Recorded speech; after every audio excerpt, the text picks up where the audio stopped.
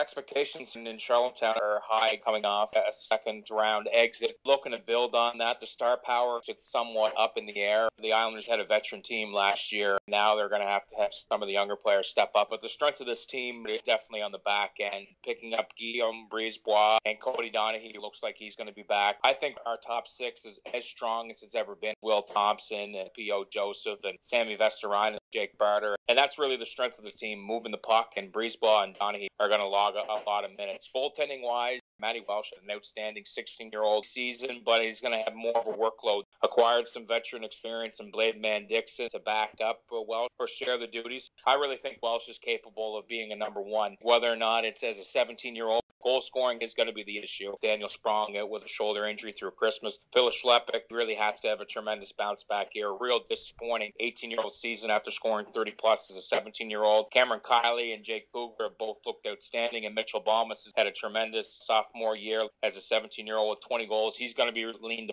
upon big time. If the Islanders ever could get Sammy Blais back from St. Louis, goal scoring will come. But up until then, it's going to be goal scoring by committee. And there'll be some nail-biting games the Islanders are involved in.